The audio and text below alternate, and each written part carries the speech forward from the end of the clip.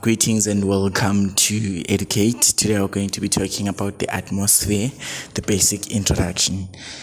So how do we define an atmosphere, or what is the atmosphere? So basically the atmosphere is just the layer of gases that surround the earth. So it means it surrounds the earth. So that's the basic definition of the atmosphere.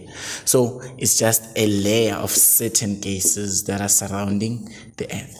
So it means the atmosphere has got certain composition. So let's see what is composed in the atmosphere, or what do we find in the atmosphere.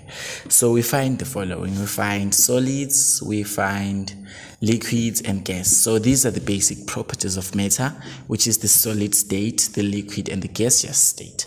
So in the atmosphere, in the solid form, we find dust particles and salt crystals. So it means these are solids. These are solids that are found in the atmosphere.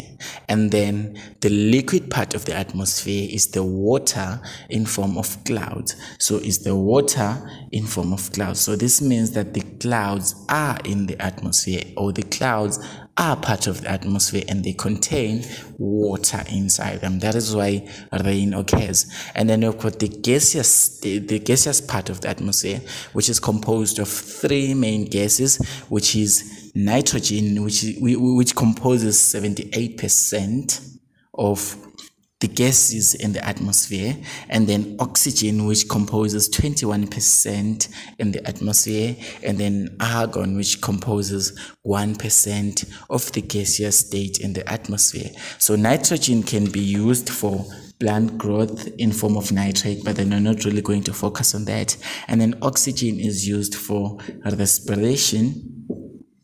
Yes, so that's basically the gases that we find composing the atmosphere. So let's look at the structure, or how does the atmosphere look. So you can see that the atmosphere has got these four main layers. So these four main layers start here at the troposphere. This is the first layer, the troposphere. You can see that here they've indicated an airplane flying in the troposphere to the stratosphere. And then here we find the stratosphere. This is the second layer in the atmosphere. And then we find the mesosphere. This is the third layer. And then we lastly find the thermosphere. So the thermosphere is basically composed of certain elements that makes it able to carry satellites, as indicated in the diagram. So let us continue to layer number one. So first of all, the troposphere is the layer that is the closest to the earth. As you can see that in the diagram, compared to all other layers, the troposphere is more closer to the earth, compared to all those other four layers in the atmosphere. So this layer is the closest to the earth, and then it is 8 to 16 kilometers thick. So it means it has got this thickness of about 8 to 16 kilometers here. So it means it's 8 to 16 kilometers. So this tells you about the thickness, or how thick this layer of the atmosphere is. And then 8 kilometers poles and 16 kilometers the equator, and then it contains all the gases which are essential for life. So it means the troposphere contains the gases that makes us able to live.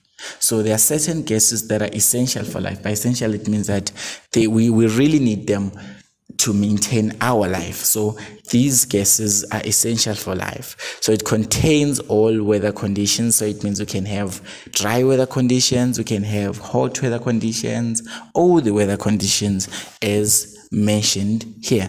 And then the last point, it says temperatures decrease. Temperatures decrease in the troposphere. So now we've already covered the basic properties of this layer of the atmosphere, which is the troposphere, which is the closest, or the first layer we find in the atmosphere. And then now we go to layer 2, which is the stratosphere. So the stratosphere contains the layer of ozone, which is composed of 3 oxygens as mentioned there. But then we're not really going to go deep exactly what is the ozone and its functions. But then this is telling you that there's a layer that is found here. This is the stratosphere. There's a layer that is found here, which is called ozone. Ozone is composed of 3 oxygens. That is why it is indicated with O and a subscript 3. So ozone absorbs all the ultraviolet rays, UV rays from the sun. We're not really going to go deeper on that because we still have to make a video on ozone. So let's go to layer number 3, which is the mesosphere. So let's try to locate the mesosphere in this diagram. Where in the world is the mesosphere? Is here. This is the 3rd layer from the first layer from the earth is the 3rd layer, and the atmosphere. So the mesosphere, the layer is very cold. So they tell you that the layer is very cold. It means we can find weather conditions that includes the extreme coldness. So it prevents dust and rocks from space from entering the lower layers of the atmosphere. So the mesosphere prevents the dust and rocks from the space. So it means from space there are certain dust and rocks that come or that just fall to the other layers of the atmosphere. But then because there's the mesosphere is able to prevent the dust and the rocks from space from entering the lower layers of the atmosphere. So this tells you a lot about the space which contains dust and rocks. And then the temperature decreases, and then air is thin and fewer molecules can absorb incoming radiation from the sun.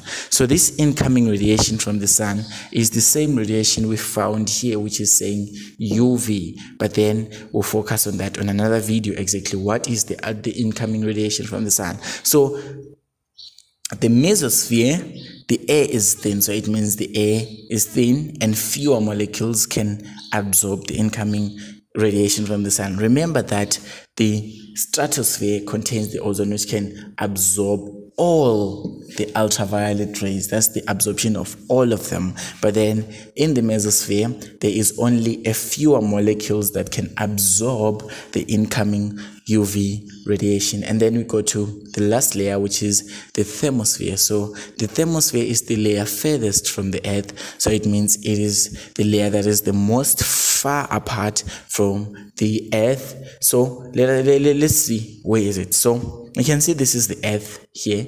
This is the earth. So here is the Themosphere. So this Themosphere is the furthest layer compared to all other layers, because you can see that you can assume by the distance that this is the furthest according to the diagram. So the Themosphere here is the layer that is the furthest from the earth. So this layer absorbs the sun's harmful X-rays and ultraviolet rays. So this one does not only absorb the ultraviolet rays compared to the stratosphere, but then it can absorb the X-rays from the sun. So, and then the temperature increases, so it means it has got an increased temperature, or the temperature is high, so it means it is the hottest, or the temperature is high. So that is the basic introduction to the atmosphere and the layers found in it. Thank you for watching. Stay tuned and please subscribe.